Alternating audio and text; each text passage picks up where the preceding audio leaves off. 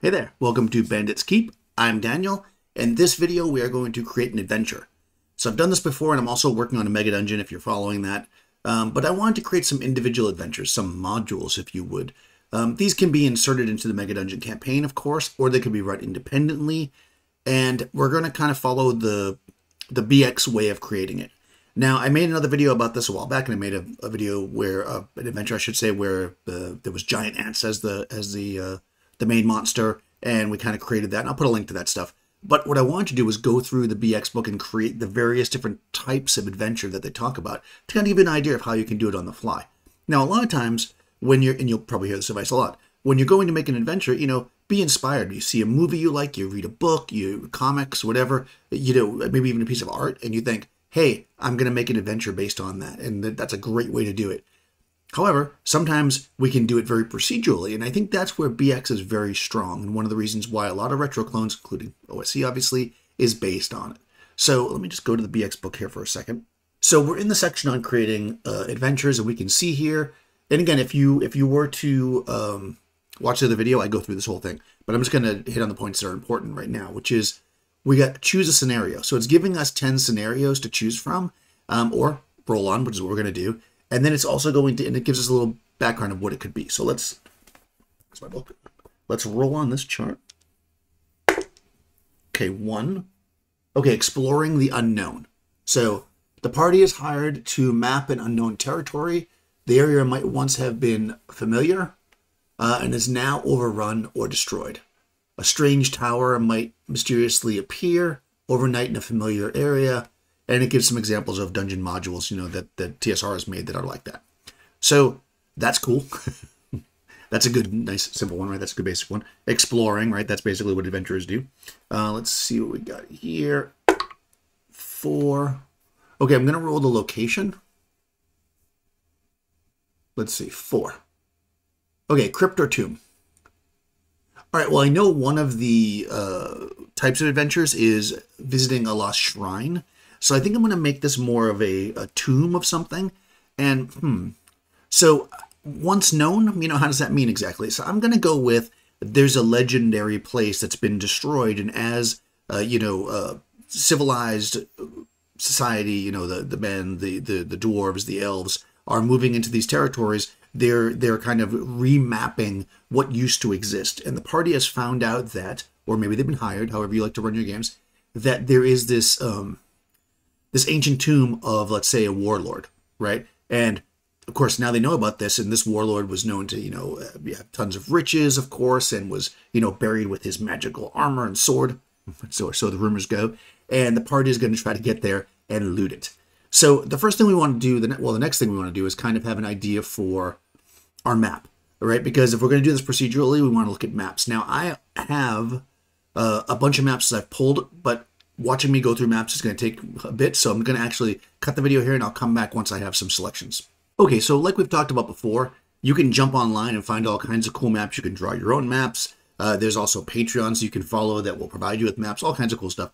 I generally like to draw my own, even though they're simple, but sometimes I like to get inspiration from things, and since we're going from scratch, I'm going to do that, right? Instead of drawing it myself, I decided to go through, I have a file on my computer, essentially. Whenever I see a cool map, that just kind of inspires me. Usually when I'm searching for a map for something else and I'm like, oh, I like this map, but not for this, I'll put it in a folder. So I have this map folder. Let me show my screen here. So we can see the maps popping up here. And I'm kind of like work my way through them to see which ones I might like. And, spoiler, I already found one that I liked. Let's see if I can come to it here, which is this one. Okay, so I like this map for a few reasons. One is that it clearly is some kind of a tomb, but I also like this, these like ziggurat. I'm a big sword and sorcery person. I love the kind of ziggurat-y kind of thing here going on. So this is kind of a compound, though. Like I can see that there's wagons and there's some outbuildings and stuff like that. So I'm not going to use all of that. So I'm not going to use this map. I'm going to basically use it as a rough inspiration, and I'm going to draw over it, like we've done before. So I'm going to copy it over into my iPad, and we'll go from there. But before I do that, I want to give credit where credit is due. Of course, when I grabbed it offline, I couldn't figure out where it was, but doing a simple Google image search, I did find the origin of this map, and it is from the Dungeon of Signs blog, and I will put a link in the description to the blog post that has this map. It does apparently have some kind of adventure with it, but I'm not going to read that because I don't want to be influenced by that. So Dungeon of Signs, check it out. It's actually a really cool blog. A lot of cool stuff on there, actually. And some adventures I've actually run from this, but never used this map. So, okay, so we've got our map now. Now we're going to go through and kind of work on it. I've got it on my iPad here. We've done this before. People have asked, I'm using a software called Procreate. It's not actually a mapping software per se. It's really just made for drawing, but so for what we're going to do, it's going to work perfectly. Okay, so I like this map in general. Like, I like the tomb map. I don't want it to be too big because we're creating kind of a small scenario here. You want to give a little bit of, I'm going to say this could be running maybe like 3 hours. So we want a little investigation. We want some time, some encounters, stuff like that going on, but we don't want it to be too huge. I might add a little bit to it, but for the most part, I think it's pretty good. So we're going to first look at this. I like the pyramid structure here, the ziggurats, and I can see here they've got an F and a C. So I'm guessing that means that there's like a secret door or whatever that leads from there and you drop down. That's cool. I like it, but I'm not going to use that there. Instead, I am going to have this pyramid structure here, this one, be above. Why? Because I like this, right? We've got a little kind of crypt area here with a statue above. And of course, this is, you know, it's got vines and stuff growing on it because it's old. And however many steps we're going to have, we've got it like that, right? I'll make it a little neater after. So we like that. We're going to have a way in there. And then we're going to, again, I'm not going to use this. And I'm not going to use this one because I don't want it to be a whole compound. I just want it to be a single space. What I'm thinking is it's going to basically be this real steep pyramid. So it will be ziggurat, but kind of only a little bit. Like it's going to be hard to climb, aka the thief's going to have to do it probably. And then on top, it's going to be flat. It's going to come down like this. And up here, we're going to have the, you know, the tomb thing, and then also some columns and probably some kind of statuary up there as well. Okay, so that's kind of the shape of it. You're going to have to climb to the top to get inside. Now, if you don't have a thief, they can figure out another way to get up there using rope, whatever. So once they're up top, they'll be able to access the interior. And through that, they're going to come into this, like this little thing here. I'm going to use like this. And we will basically use the majority of this map, at least the shape of it, because I like it. You've got this one space that you come into. It looks like this is a wall here. I don't like the water inside because that doesn't make sense for me for what I'm doing. But this being kind of a solid wall here is good. Again, so I'm doing the basic structure here, and I'm going to actually come in and fix this.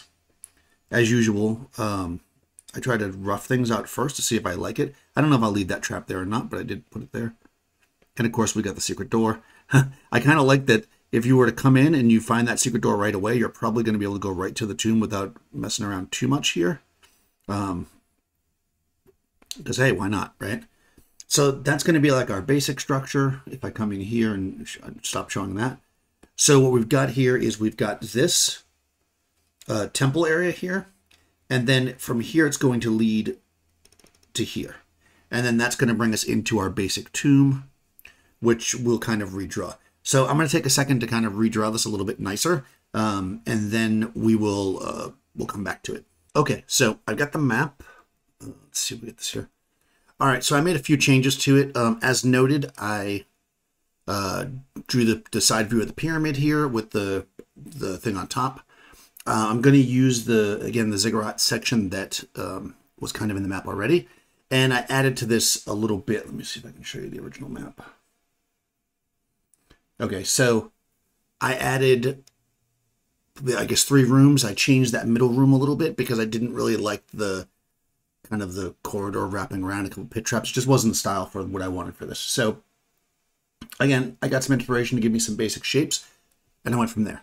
Now, what I'm thinking is a couple things. I want to have the overland part. Again, because it's basic level, it's second level, I'm not going to make a whole journey to get here per se, but while they're figuring out how to get inside, there should be a chance that that they could encounter something outside.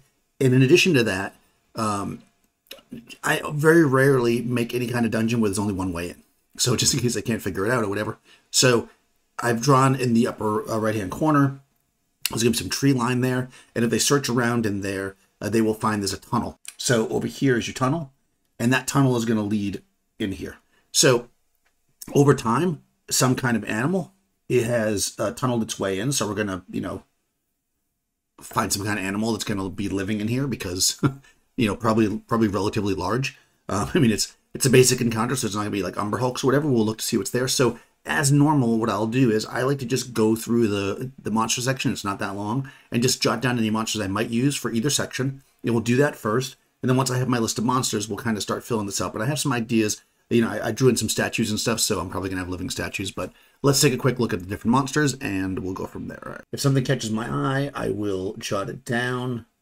Remember that this has been deserted, right? So we're not going to have like bandits, and I mean, you could have Neanderthals, I guess, but you know, it's also underground for the most part. So for the, you know, the underground part, I'm going to stick with things that could likely be getting in and out.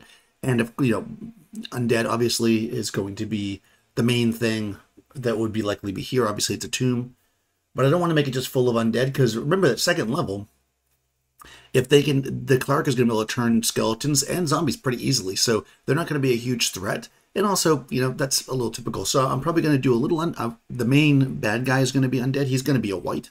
I probably should just note that down right now while I'm here. The main bad guy, or the, you know, the person that occupies the tomb will be a white.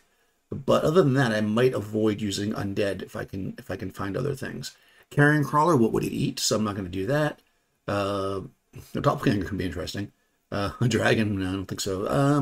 Used dance before, so we'll skip that. Gelatinous cube, no. Gnomes, halflings, goblins. Harpies could be interesting above ground. Let me see. I mean, I guess they could have dug a lair in there, but the only thing with harpies, though, is they try to attract people, and if there's no people around, I don't know, you know, they'd probably move on. We got, ooh, gray ooze, obviously, is going to be good. And right underneath it is green slime. You know, hobgoblins. Again, you could have humanoids traveling in this area because it's unknown to civilized man or whatever you want to call it. So you could have hobgoblins and stuff out there, but I think I'll avoid that for now and see if I can find enough other good stuff. Like I said, I definitely want to use living statues, and they'll be the crystal ones, I think, because those are the lower hit die. Although iron are only 4 hit die, I'll do crystal because I'd rather do multiple. Giant lizards, lycanthropes, lizard men.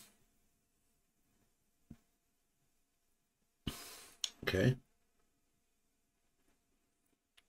A lot of my favorite monsters are actually in the expert part of the book, so we'll have to do an expert adventure eventually. Ochre jelly is good, though. I do like my slimes and just...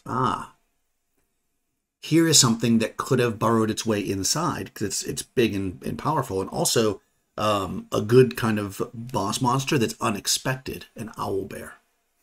Classic D&D monster. Okay, that might actually be good for that. Pixies, robber flies. I mean, flies are interesting.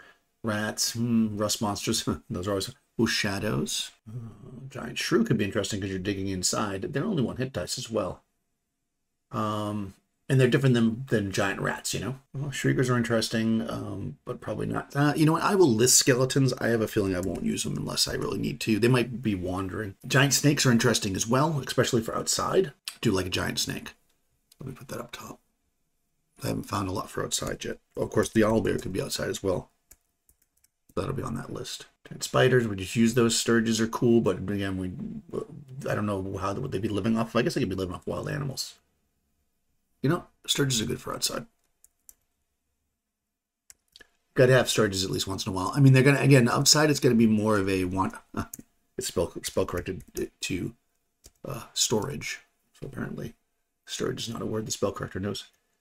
Troglodytes. Oh, wolves for outside. We got yellow mold. That's also good for inside as a possible trap, because basically it's not really a monster. I mean, it's a monster, but it's more of a trap monster. And of course, possibility of zombies. Okay. So I think looking at this, that's pretty much all the monsters that I would probably want to use in this location. Let's take a quick look. Now, the other thing we want to be aware of is we want to make sure there's enough treasure here. So I've talked about this before. This is a second level dungeon. This is not meant to be multiples. You know, you should be able to clear this in 1, maybe 2 sessions if they're slow. So I think that there only needs to be about a quarter of the amount of gold that you would need to go up a level in this entire dungeon. So we don't need to have a ton of treasure in here, but we do want to make sure we have enough. I do know that owlbears got a pretty good treasure type, I believe, and also the white does, so we should be good. But when we look at the treasure, we'll make sure that's the case. So let's take a quick look at the map. And again, it's fun just to create stuff however you want, but at the same time, you got to consider this is a game, and the players are going to want to, you know, level up and stuff. So as I was drawing this thing, I came up with an idea already, so I know that I'm going to use it. So up top on the pyramid structure, as noted, it's going to be hard to climb for a non-thief. Also, up top is, so on top, 4 columns, there'll be a sarcophagus and a statue. So the statue is going to have, so on the writing of the sarcophagus, so it's going to be something like only the humble mander. And if the party kneels before the statue, it will lower itself into the ground. It'll just lower into the pyramid, a 50-foot drop to the area below. If the sarcophagus is opened, the entire area surrounding will turn to deep mud for 1d4 rounds, comma, then turn back to stone. So basically your rock to mud spell, which I don't think exists, at least it doesn't exist in basic anyways, but okay, so PCs can pull themselves free with a roll of 3d6 under their strength, comma, or 46 under if in plate armor. Okay, because you move a little, you know, it's gonna be a little clunkier in plate armor. I know somebody below is gonna write a comment and show that video of guys doing flips in plate armor, but relative to not wearing armor at all, you're going to be slower in plate armor. So this is basically a trap, right? If they get up there and they just try to rip open the sarcophagus and steal whatever's inside, which is basically nothing, they will sink into the ground, you know, and that's it. So if they don't, then they'll get inside. I mean, it's simple as that to get in. The other way in, of course, like I said, is a tunnel, so they can do it that way as well. And that's basically the top. We'll put wandering monsters down below. Let's see. You know, I think I'm going to eliminate the harpies. Well, you know what? We'll do harpies. Why not? I'm going to make it a D6, and there's also the owlbear as well. And what I'm going to do is I'm going to make the harpy number 1, the owlbear number 6, and then I'll make giant snakes 2, 3, and then the wolves will be the most common, 4 to 5, because that makes the most sense for me. You can also do a 2d6 table if you want. I mean, for now I'm just going to do it this way. So in the end, like, you're going to be more likely to run into the other monsters, and they'll be the owlbear will be just 1, because there's only going to be 1 owlbear here. But the harpy will be you know, as many. I think there's 1 to 6 is the normal. You know, I'm not going to put anything down. It'll be the normal amount. We'll check it out in a second. As I flesh this out, I'll do that. Okay, and that's it, right? So wandering monsters, check every 2 turns, comma, roll of 1 on 1d6. And again, that's gonna, if they decide to camp here or whatever, you know, however you want to handle it, you can deal with that in many different ways. So basically, that's the top, right? So they're going to get here, you know, we'll flesh it out or whatever. But basically, that's the alternate entrance is owlbear den, 1 through 3, encounter owlbear in tunnel. Otherwise, they can get in. Okay, that's that, right? That's the top. Now, we got the trap, which I already described. And now let's get into the dungeon proper. So we've got these various monsters here, spaces rather, and we got our monsters. So let me actually, I'm going to do this. Number 1, let's just do this while I'm here. This is going to be, we should probably number this thing. So we've got this top area is going to be area 1. That's going to be 2, which will lead to here. This is going to be 3, because I'm just going to do them in this order. This is not necessarily because I know where I want to put there. So area 3 is going to be in the dungeon proper. That's going to be the owlbear den. So again, we'll flesh this out as we go, but that's basically where the owlbear lives. And however we want to handle that, it could have collected, because it's going to have treasure. So wherever it got the treasure from, we can figure that out and make that up as we go. But that'll be that. This area should be area 4. The other way we could do this, actually, which might be easier, is we might actually go like this. Let's call this A1, A2, right? Because that's like our above ground. And then we'll just go B for below ground. So B, we're going to make that 4, 3, right? We'll leave it 3 because I already made it 3. And let's make this 1. That way it's not confusing to people. Okay. So B1, and then we've got, we might as well just do them all now. We're going to go make this one B2. That's B3. We'll make this one B4. And then this is going to be B5, which is basically, that's going to be the crypt of, I put double doors on, so it can be the crypt. So my idea here was, again, as I was drawing it, that's usually what happens. You start drawing things, you come up with things, is that each of these areas, the numbered areas, is going to be, or I should say 2, 3, 4, and 5 are going to be covered with tapestries. It's going to be a tapestry hanging there. So there's going to be a hanging. Obviously, B3, that tapestry might be torn down because of the owlbear. And then you're going to be able to just walk into that room. I think I don't want to make this so that's lots of weird like traps and doors and stuff. I think that like it's a tomb and we feel like it's pretty confident that this guy's pretty confident. But I am going to leave some of it to randomness because I like some randomness. So in B1, this is the entrance. There's going to be a ceiling tunnel to get in, right? Like an entrance, basically. There's going to be a bunch of statues. So statues along the walls made of a dark translucent crystal. These are our crystal statues. 1d6 of them will be crystal statues. So let's actually just, well, I'll leave it here. 1d6 are living statues. Okay.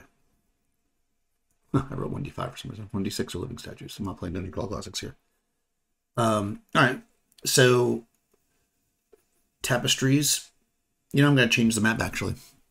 As I'm looking at it, it makes the most sense to have the tapestries block all of these entrances, right? So when they come in, they're going to see these tapestries, basically.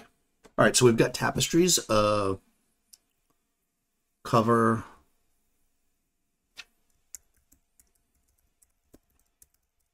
They cover 4 exits. Show great deeds of the hero.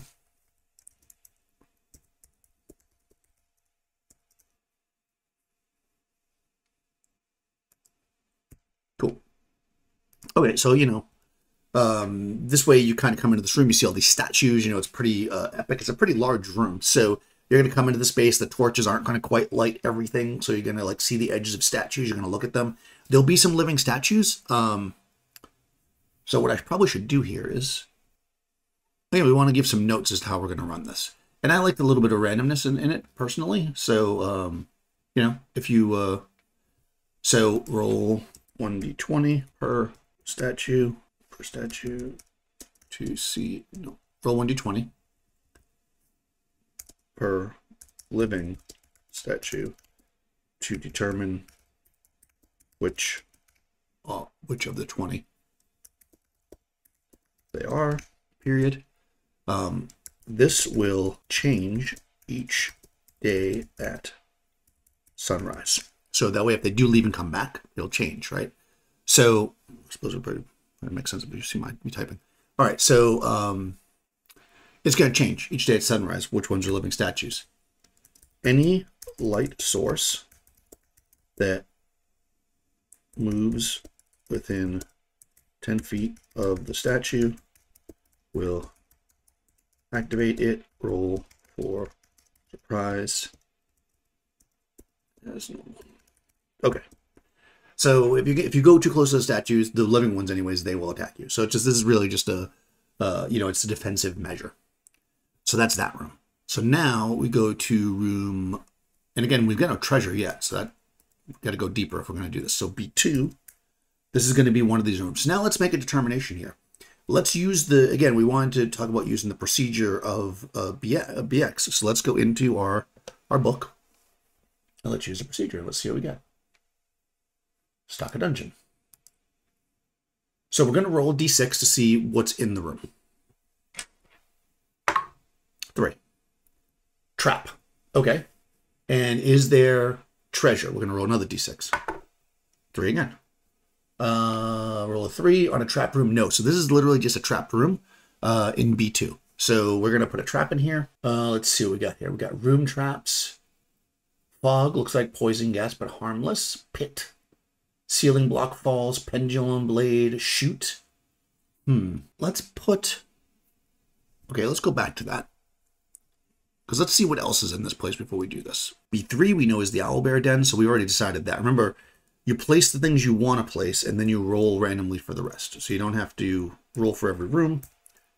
And again, if you roll and you don't like what you get, you could always change it. This is really supposed to be for inspiration. But, you know, I like the idea of going through the procedure. Of course, we know in room 5 is going to be the white too. So B4 is the other one we're going to roll for. Let's see what we get here. 1, which is a monster. And 2 is treasure. Okay, so we get a monster and treasure. So monster and treasure.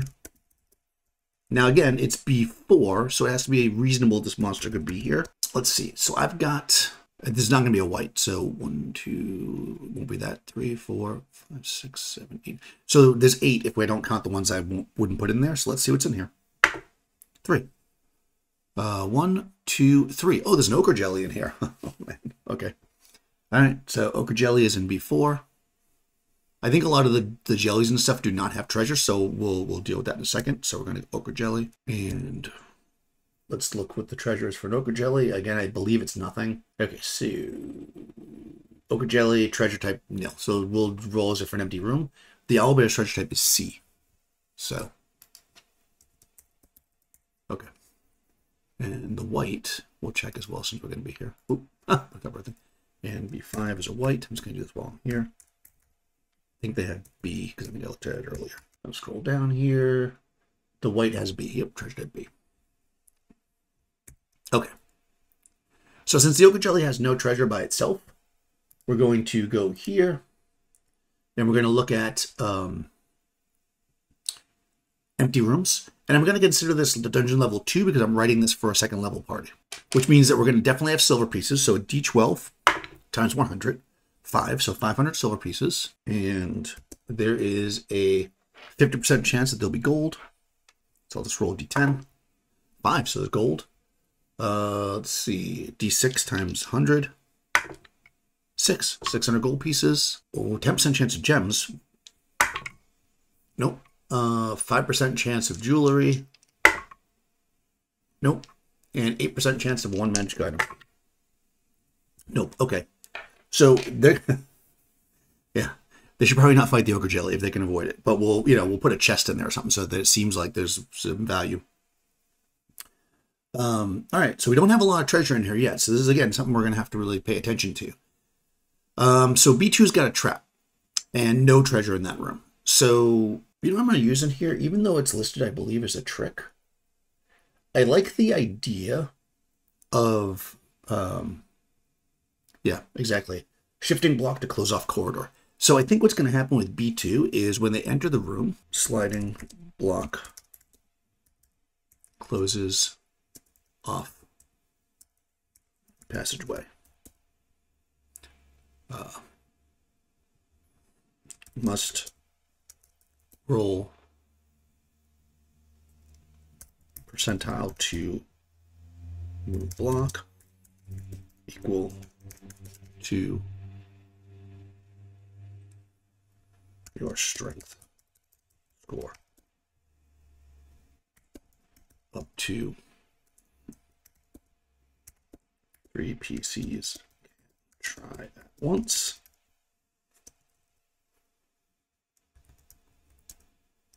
Each try takes 1 turn.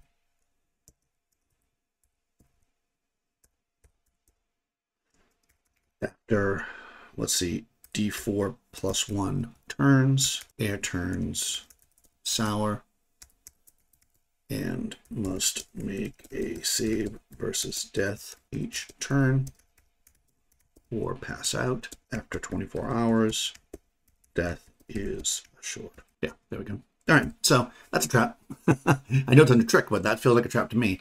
And again, we're going to fancy up these rooms and make them, you know, something, a reason why people would go in there, tapestries and stuff like that as we go. Right now, I'm just kind of blocking out what's going to go on. And B5 is going to be the white. So the next thing I'm going to do is create a wandering monsters for in here. And again, I'm going to look through this. The white wouldn't be wandering because he's trapped. Gray Ooze, Green Slime, they could wander. I suppose the statues could wander. The Ochre Jelly could wander, so could the Owlbear. But I've got other things here. The Yellow Mold doesn't wander, so we'll get rid of that. I don't know where the zombies would be, to be honest with you. So I'm going to actually remove the zombies and skeletons. You know what we can do? We can add niches. So we'll add, which is actually, oh, you know, we'll put them in this room. All right, so what I'm going to do is I'm going to come back to the map, and I'm going to add some burial nooks, basically, in these walls. And these might be like the warlords, like soldiers or whatever. I'm not going to add a ton of them, but I'll make this corridor basically that. And that's where the skeletons and stuff can come from. And you know what we'll do is we'll say that there's, now we're going to have to label that area. Now we're creating a new area, right? This is going to be B6. Okay. In this corridor. Because again, I mean, not that everything has to make sense, but, you know, why not make a little bit of sense if we can? B6, burial niches. Each has a skeleton or a zombie. Can be searched. Takes 1 turn. Roll to see what is found. Boom.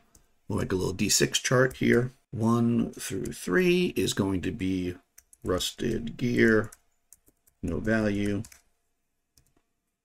4 is going to be silver buttons or ornaments worth D6 times 10 silver pieces.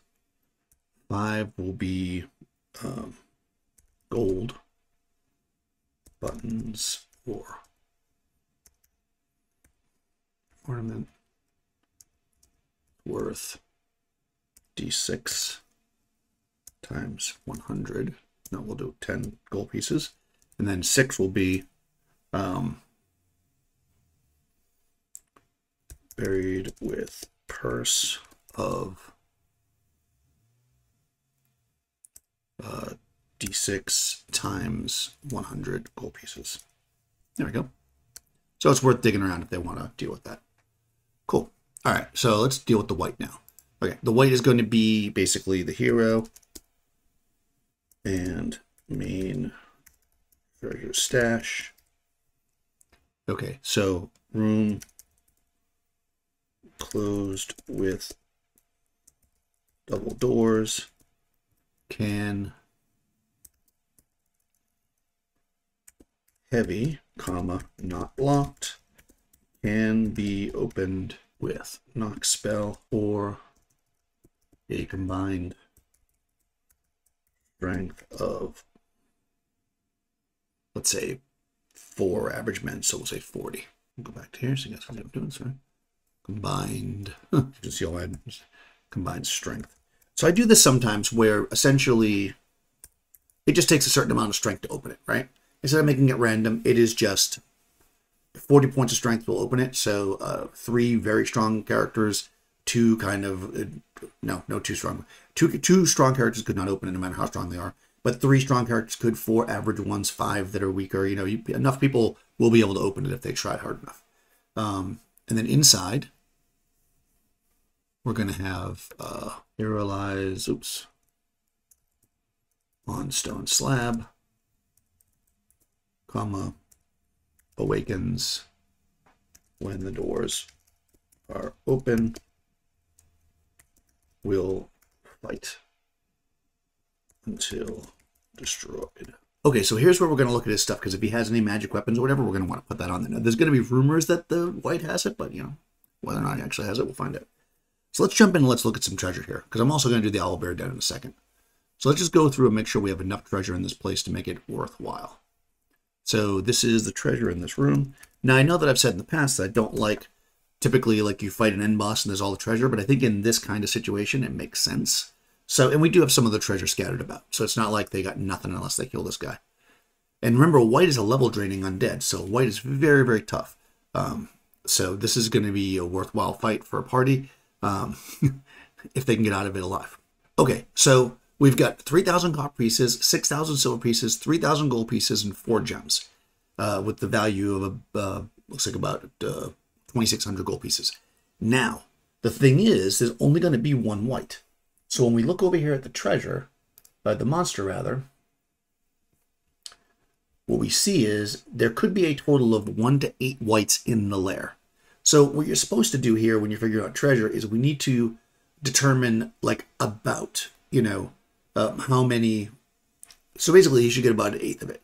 So because this is the main boss, I'm going to kind of err a little bit on the high side because of the fact that I didn't roll maximums on things, because you got to factor all that in too. So what I'm going to say is I'm going to say he's going to get about 1/4, because that seems reasonable. So I'm going to come in here and I'm going to just rough this out. So 1/4 of this would be, you know, copper is pretty worthless anyway. So I'll just give 1,000 copper. That's actually 1/3, but 1/4 of this would be about 2,200. Again, I'm just kind of roughing it. 1/4 of this would be like 750 or 700, we'll say. The 4 gems, I'll just give 1 of the gems. So well, actually, I'll get the total up 2,600. So I'll make 1 gem worth 600.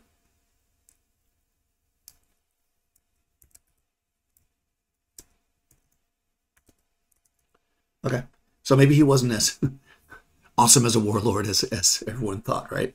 And that's basically in with the white. So again, it's only 1 white, and to be honest with you, a white, while it's 3 hit dice, I mean, you could very easily roll, you know, like, you can kill this thing in 1 round if you're a party and you get a jump on it. So it probably will not be hard to kill the white. They might end up losing a level though. So now the owlbear, on the other hand, you know, they're coming to this place looking to fight some undead, right? They're going to come into this place thinking undead, but in fact, the owlbear is probably actually going to be the toughest fight in here, and it's going to have probably the most treasure. So let's look at the owlbear's treasure. But again, once again, the owlbear is alone, so I'm going to have to go into this treasure and see how many owlbears are normally in a pack, and we will adjust 1 to 4. So again, about 1/4 of the treasure. So let's come in here and look at the owlbear, and we're going to drop the treasure down to about 1/4. So that's 1,000 silver pieces, 1,000 electrum. That was easy. And then we've got 3 jewelries. Let's get a total on the jewelry, and then we'll go from there.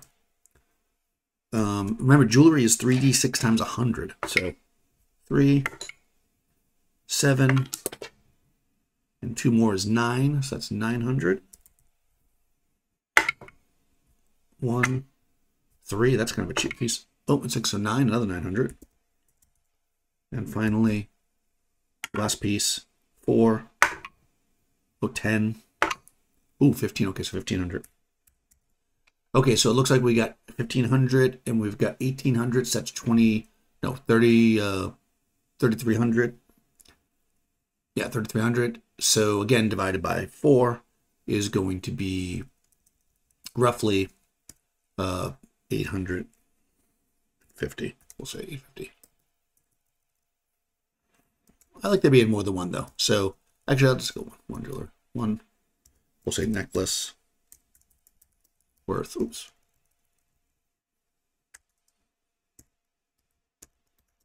Worth 850 gold pieces.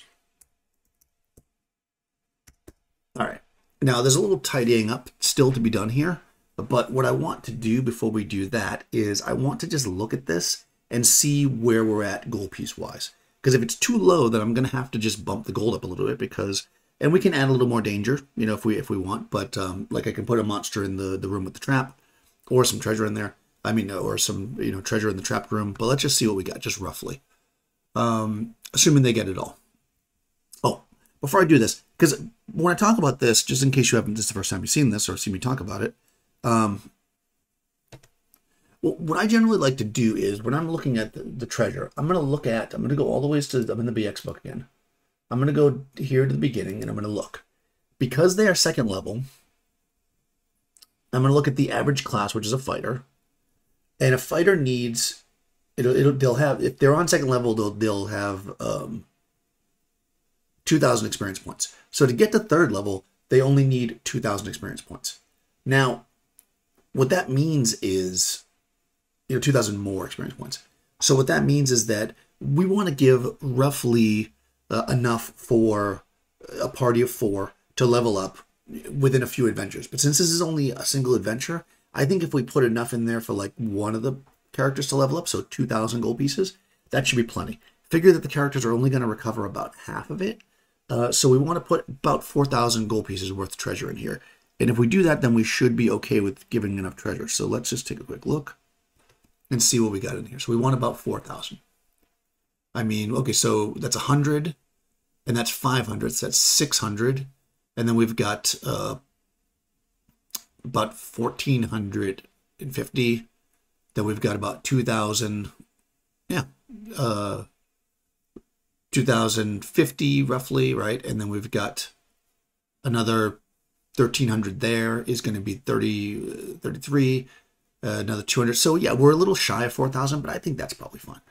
Because again, they're not going to necessarily get it all, but they'll get a decent amount of it. And there might be, it was one of the, oh no, I already added that up. Okay, yeah, that's it. So that's it, right? We've got the treasure. Oh, and also they can dig into the skeletons. So I think we have enough treasure in here to give us what we want. So let's do a quick, because I was going to do this before and then I just spun back over. Let's do a quick wandering monster chart. So wandering monster, and then we'll do a finish up here. Okay, so again, 1d6 every 2 turns on a 1 roll or encounter. Okay, and then we're going to go 1, 2, 3, and I'm going to say here from room 1. So this way, like if they do encounter a living statue there, and they, it's going to be from that room. It's not just wandering around aimlessly. Ochre Jelly 4 is going to be from room. Oops. I know the oozes and stuff don't generally move very much, but when you're encountering an ooze as a wandering monster, you don't necessarily want to treat it like they're the ooze is actually wandering, right? It's just there, and maybe you just didn't see it before because it was stuck on the wall. Ochre Jellies, yeah, they move. They have a move of 30, so they're not particularly fast, but they do move. We just check the ooze as well. I know green slime doesn't move, but again, it's like stuck to the ceiling. Gray ooze, it moves very slowly, and green slime, it does move a little bit, but very slowly. So again, they're basically, if you encounter the gray ooze or the green slime, they're just there. Okay, there's the owlbear, right? And that's from room. Now, if you were going to use this as like a local dungeon that they could go back and forth to, I wouldn't hesitate to increase the number of owlbears and stuff, and just have them repopulate and stuff like that. I don't think that's really a problem. Shadow. Oh, look, we added those extra niches so that we could have these other wandering monsters, but it looks like that we don't really need to because, you know what? Then let me look at this. Let's not have the Ochre Jelly move because that seems kind of silly. So instead, I'm going to put giant shrews.